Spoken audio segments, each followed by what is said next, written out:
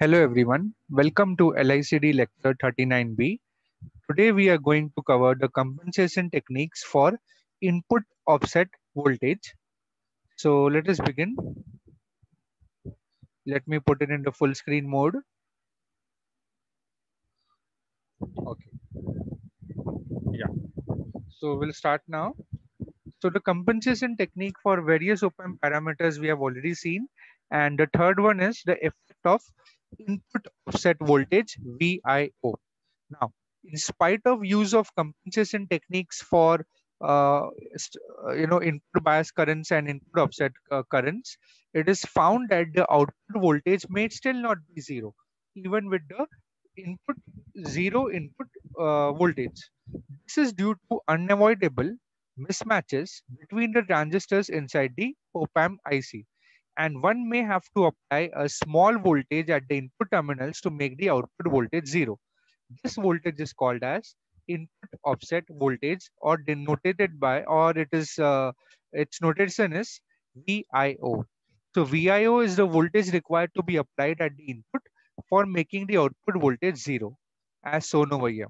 Okay.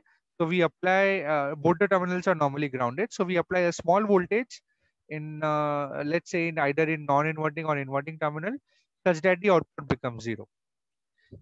Next point is, we have already observed the effect of VIO on the output of inverting and non-inverting amplifier. So this will be a breezer. So yeah, so we have seen this before. So we have incorporated the input offset voltage VIO in the non-inverting terminal, and these two voltages add in series.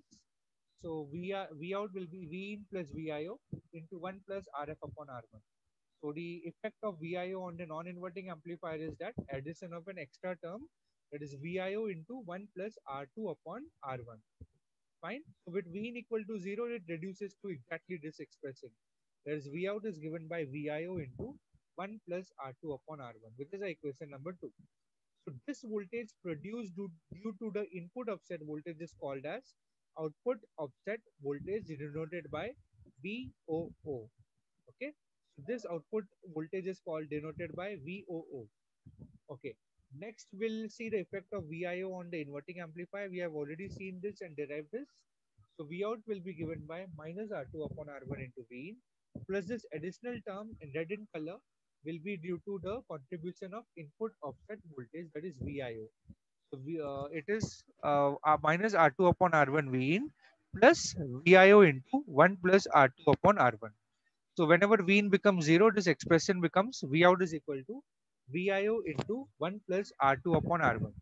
So this output voltage produced due to the input offset voltages, VIO is called as output offset voltage, denoted by VOO. Okay. So next we go for the compensation technique. Yeah.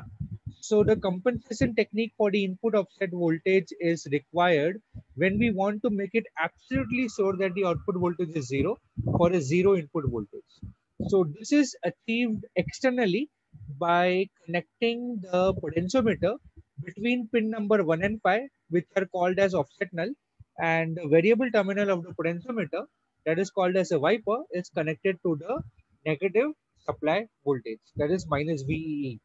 So over here we have used almost all the pin numbers of the Opamp. Here it is 7 actually. 2, 3, 1, 4, 5, 6, and 7 is over here. Okay. So basically, we are providing offset compensation pins to nullify the effect of offset voltage, output offset voltage. So basically, the provision is being made by the 741 manufacturers, IC manufacturers, to manually make the output voltage go to zero with the zero input voltages. Okay, so here you remember we have already incorporated the RCOM register over here. Now henceforth, whatever designs you do, in fact in the previous circuits also, you can all add RCOM register in all of your circuits. Okay, it will be a parallel combination of R1 and R2. Now, so that's what we have described over here. Pin number 1 and 5 are called as offset null in Opamp, and we are used this for the first time. So I'm just describing it now. A 10 kilo ohm potentiometer is placed across the offset null pins 1 and 5, and the wiper, the variable terminal of the pot, is connected to pin number 4. There is a negative supply voltage, pin number 4. The position of the wiper is adjusted, that is the variable wire or the wiper is adjusted in such a way that the output offset voltage VOO is absolutely 0 volts. Okay, so this is a very important compensation technique, and one should remember it, how to make the output offset voltage go to 0. Now, the total output offset voltage VOT is given uh, by two points we can discuss, and then we can write the formula VOT.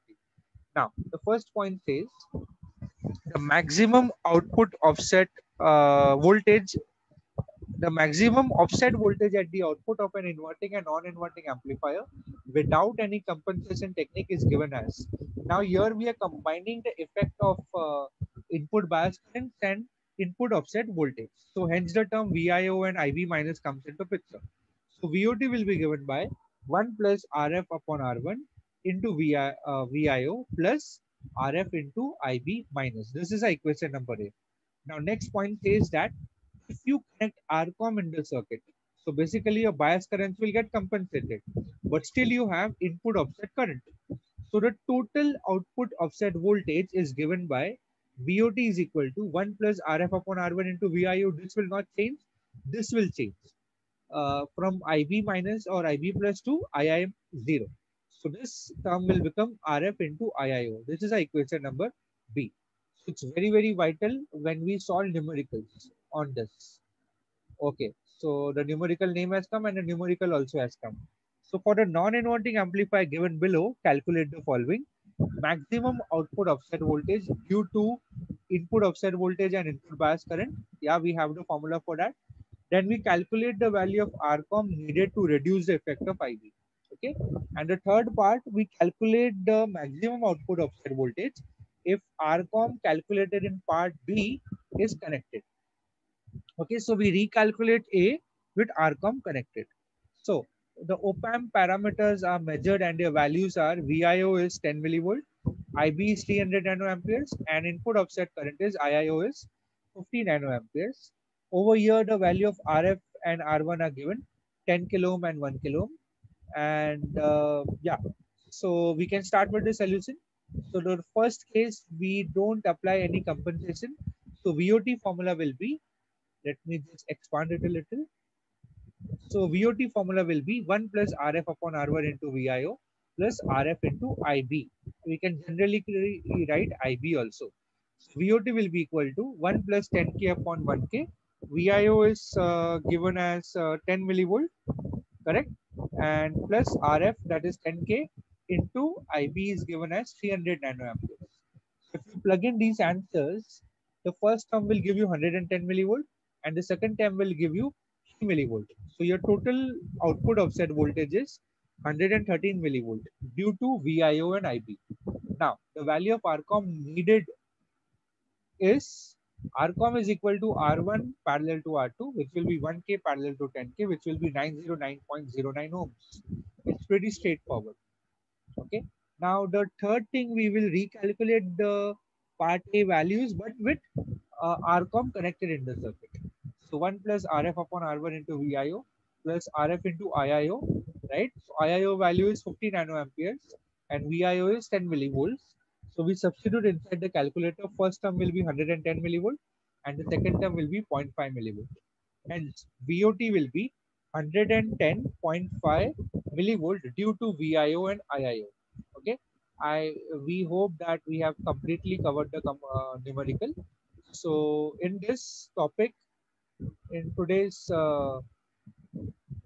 online session, we have covered the various technical compensation techniques for the Opamp parameters, that is the specifically for input offset voltage, and we have seen the concept of a total output offset voltage, and we have solved one numerical based on calculating the maximum output offset voltage of an inverting amplifier.